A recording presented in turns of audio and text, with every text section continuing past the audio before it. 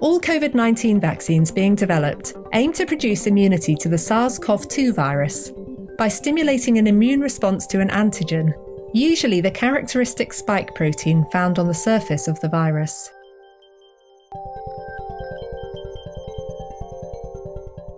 Some traditional vaccines achieve this by modifying the virus to weaken or disable it, so that when introduced to the body, an immune response can be generated to the antigen, without the virus causing disease. When the immune system comes into contact with the weakened virus, its defences, such as antibodies and T cells, attack the virus or infected cells.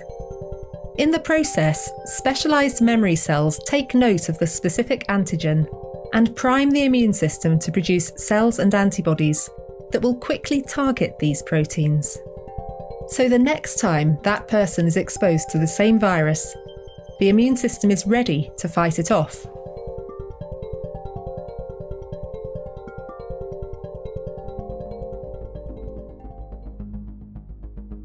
Instead of using the whole virus, another way to trigger immunity involves using just fragments of it, like the spike proteins. These subunit vaccines have the advantage of being relatively easy and cheap to produce, and are incapable of causing disease because these fragments are not able to infect host cells. However, they are less likely to be recognised by immune cells aimed at attacking infected cells, which means they may trigger a weaker immune response. Because of this, subunit vaccines often include chemical agents called adjuvants, which are designed to stimulate a stronger immune response, and booster shots may also be required. Not all vaccines are designed to introduce antigens to the body. Some work by using cells in a patient's body to produce the antigens themselves.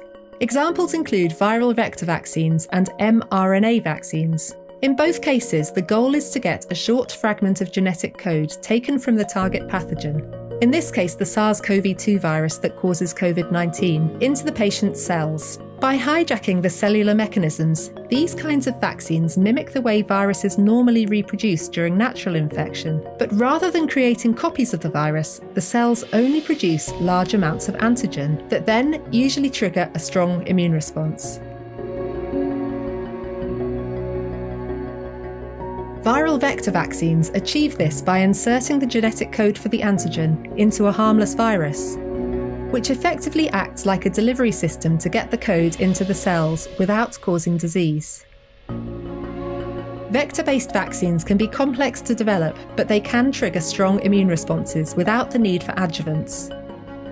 And in theory, one type of vector can be used to deliver code for a range of different antigens, which can speed up vaccine development.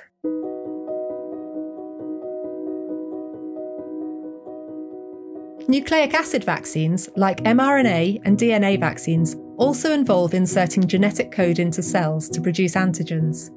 But instead of using viruses to deliver the code, these vaccines take a more direct approach that involves inserting the code directly into cells, either by attaching it to a molecule or by forcing it into cells using a gene gun. These vaccines can be quick and cheap to develop, but they are a relatively new technology. With hundreds of COVID-19 vaccines now in development, it's likely that a mixture of different approaches will be needed in order to stop the global spread of this coronavirus and end the pandemic.